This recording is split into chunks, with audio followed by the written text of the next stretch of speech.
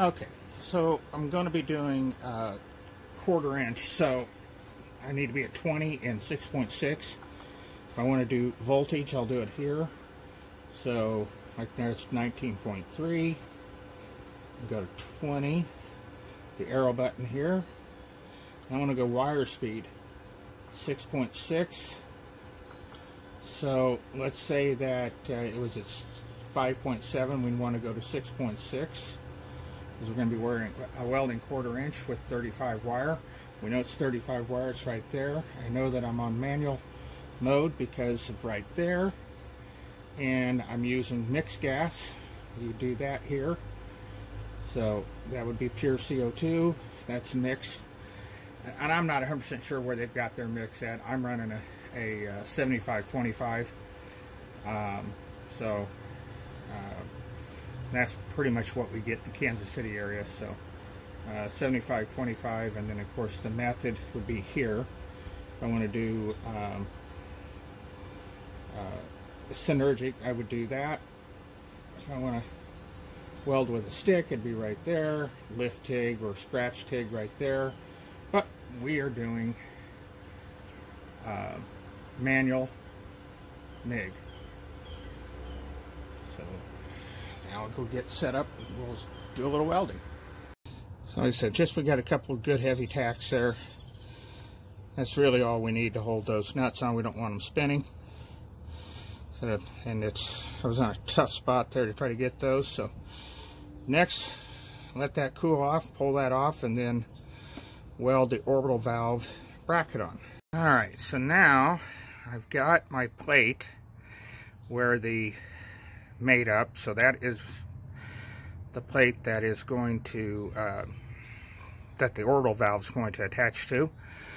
But I want to go ahead and weld the nuts in place so they're captive, so once the orbital valve's in place, I don't have to sit there and try to get a wrench on the other side. Don't know if it's that big of a deal, but it could be. So I'm there, may as well do it. Okay, so here is the bracket that I made up. This goes in place of where the power steering gearbox used to be. And this just so happens to be the same spline as a Toyota 36 spline, 17 millimeter, 11/16.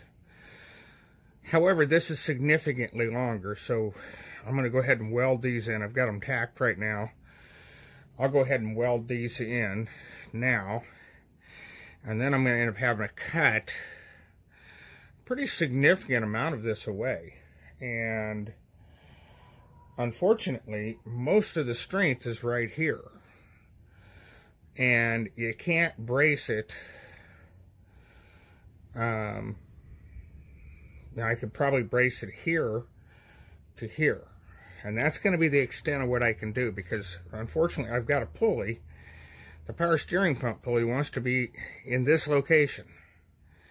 So that's what I've been messing with right now, is trying to figure out how I'm going to install the Toyota Camry power steering pump, have it in place. So I'm having to drop it quite a bit lower than the crank.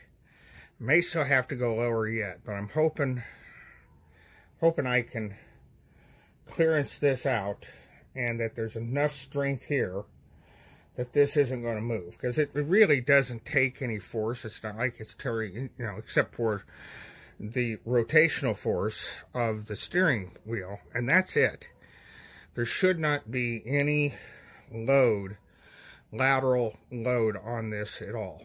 So even if I have to remove quite a bit of this for the pulley, I think it's going to work. So we're going to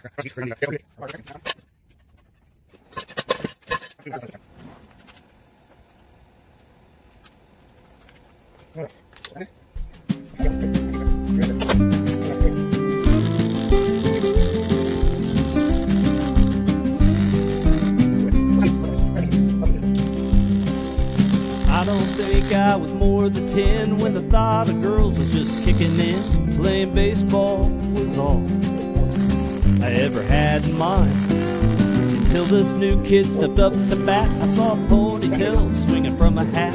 I said there's no way I would ever get shown up by a girl. So I threw her my speedball pitch. She hit the ball so dang hard, well, it cleared the fence. And as she ran the bases, it was clear to see that girl with that ponytail was a little bit better than me. Oh, yes, she is. The girl with the ponytail's a little bit better than me. Time went on and I won't deny it. She was growing on me and I wanted to try it. Knew it was love from that first kiss. Whether early in the morning or the afternoon, wherever she went, sunshine came too. She could drive and watch. Okay, so now we're down to the getting the input tube from the reservoir. And I learned this on my last pump, that if I would have left this where it was from the factory, it would have been facing downward, and which meant I would have had to bring the hose down and up into it, which would create a P-trap, kind of like you see on a drain on a house, which is there as an air brake, which means that it creates cavitation, and it just doesn't work. So on my other one, my other pump, I ended up having to make a new straight pipe coming out because of the way it was sitting. This one, all I need to do is turn it exactly 180 degrees. Problem is there's no place to anchor it here, but there is here. So I'm making this bracket. When I get done, I'll trim it off and clean it all up. We'll leave this on there just for shits and giggles. But that should solve our problem here. That'll hold that in. This has an O-ring, so I'm anticipating this is going to get, that O-ring's going to get destroyed. But I have a spare one of these, and I have an O-ring kit too. So that should not be a problem. And again, this is the other pump. So that if I end up destroying this pump, it's okay. If I ever need it in the future, I can always rebuild it. The kits are like 30 bucks. But if I am going to destroy it, it's just going to be knocking seals and stuff out of it, just simply because of the fact that this is getting hot. So I'm getting ready to use the Yeswelder 250 again. Again, it's my go-to welder pretty much. It's just so easy to use. I love the manual settings mode. I've got it turned down to 1/8 inch steel because that's, yeah, this is slightly thicker than 1/8, but I mean thinner than 1/8, but this is a little thicker, so this should be fine. I've got 35 wires, so I'm at 20 and 6.1. We're going to see how that works. If it's a little cold, I'll turn the heat up. I'm going to try to bridge that, and I'm going to get this welded around the edge so that this doesn't crack away and then start leaking, because again, this is controlling the steering completely. There's no mechanical link after this. So it's my understanding that if you lose a belt with a everybody calls them orbital valves, but they're actually a steering control valve. It's my understanding that if you turn the wheel, and when you look at the way the pump is, or the valve is set up, it actually looks like a gear drive pump. So it's my understanding that if you turn it one way, that it will slowly turn those wheels. And you turn it the other way, it'll slowly turn the other wheels, the other direction. So you're supposed to still have some steering, especially if the check valves are in place. So anyway, I'm going to go grab my helmet, and we're going to we'll get my helmet on here, and then we'll pull out the glue gun for grown-ups. Kind of reminds me a little bit of a metal caulking gun too. Cheaters off. I think I can do this without it. I'm having a little bit of a hard time getting my helmet where I want it to be with the Optune headgear on, but I don't want to take it off because it's my only, really it's the only treatment I have that's actually has a real chance of stopping brain cancer. So I don't want to give that up. I might stick around a little while longer. Alright, here we go. Metal glue gun for grown-ups.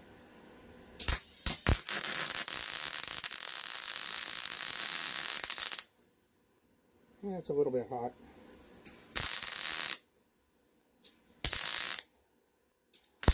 I got to the end there, it blew away, but it's all good.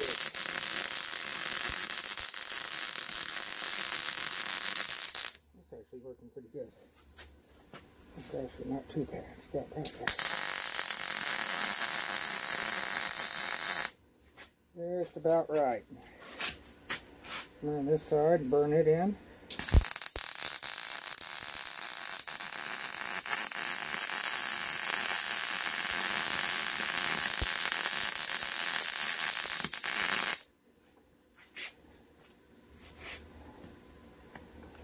Now let's see what we got going on there. Yeah, that'll work. I can smell the zinc again.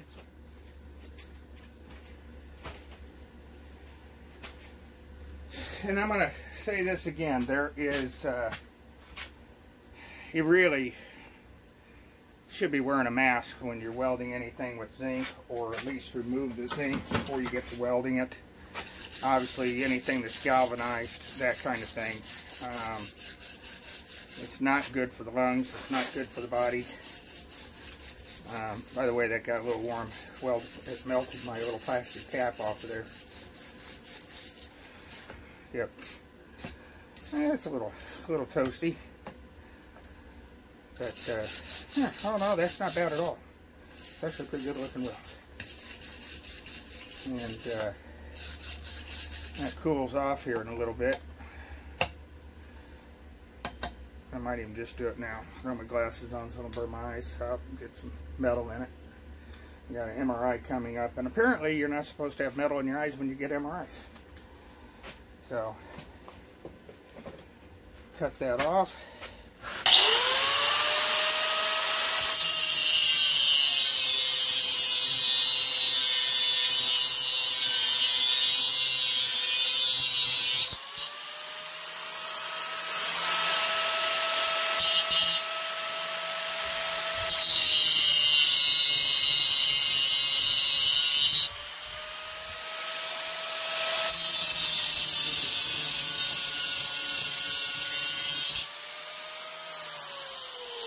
Alright, now we'll let that cool off, and then I'll take the flap disc to it. We'll get rounded off a little bit, make it look a little prettier.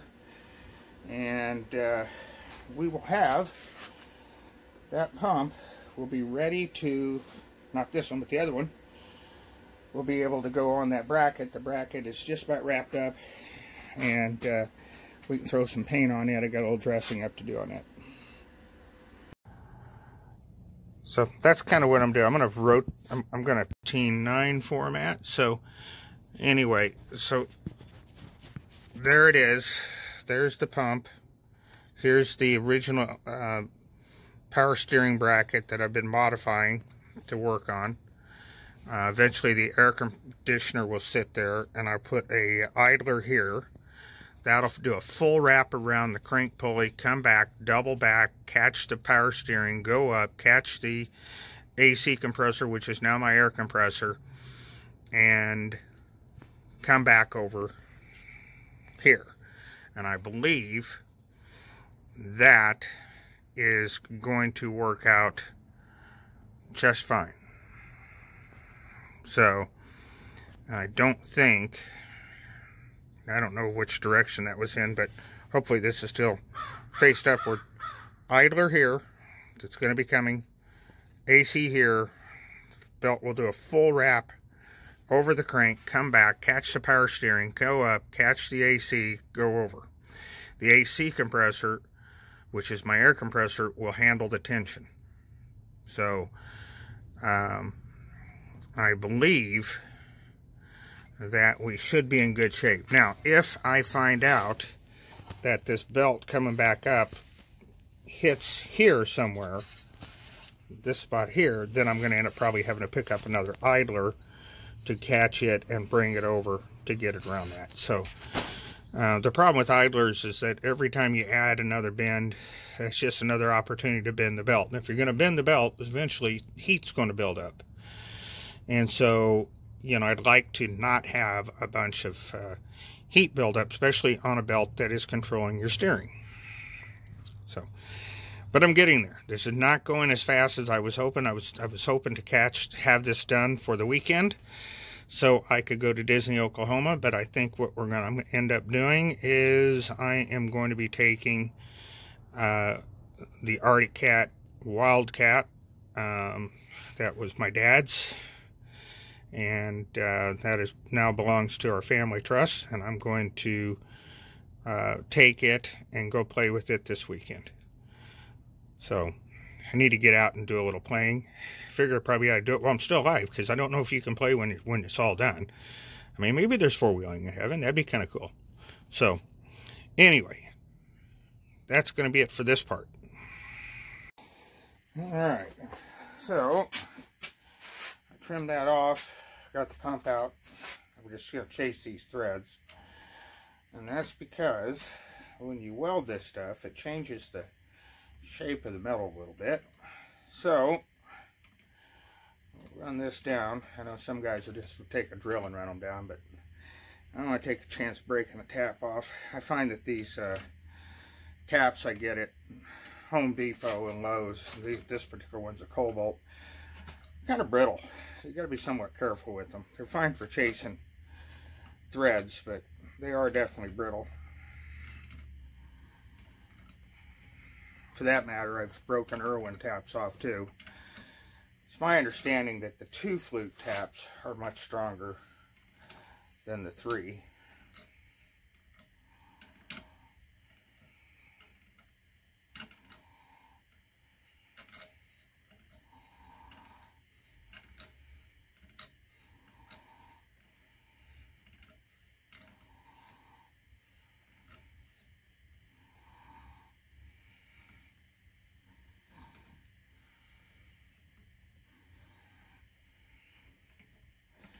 Now the big question is, are the pumps, the tolerances of the pumps, pretty much the same? Because obviously I used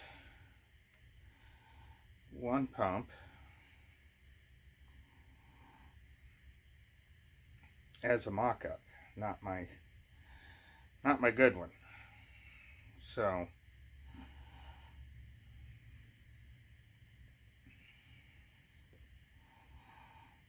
I'm hoping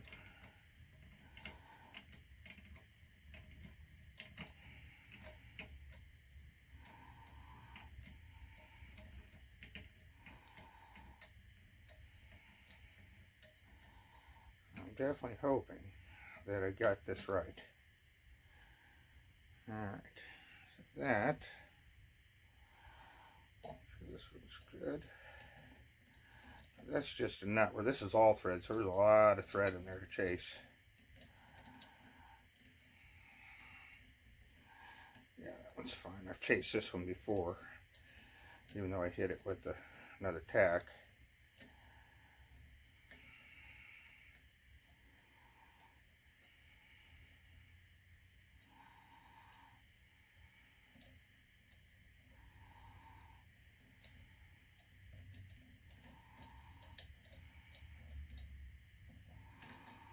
I imagine if I need to clearance it, I could always take a file to it. We'll see what happens here. Get this thing locked in, grab the other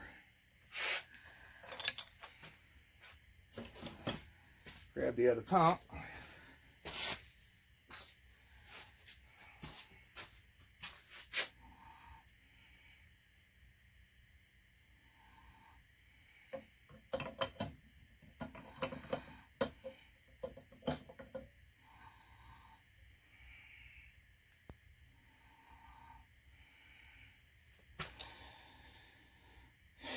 Now that's interesting.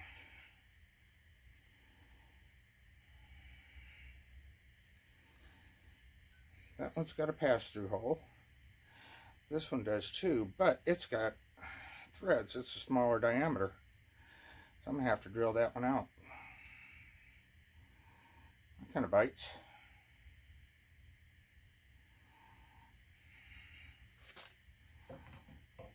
And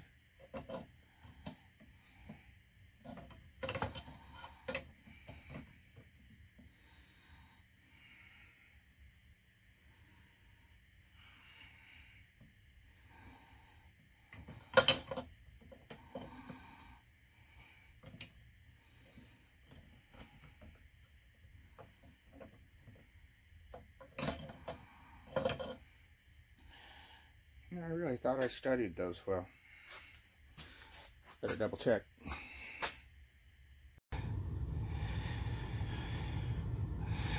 Well, okay, so tensioner's on, that pump's on, and we have the inlet. This is what the inlet would have looked like, which would have been upside down.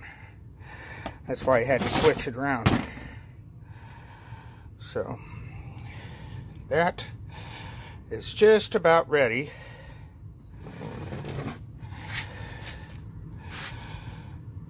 To be painted. I've welded that nut back there. Just about ready to be painted and put on the Super Sammy.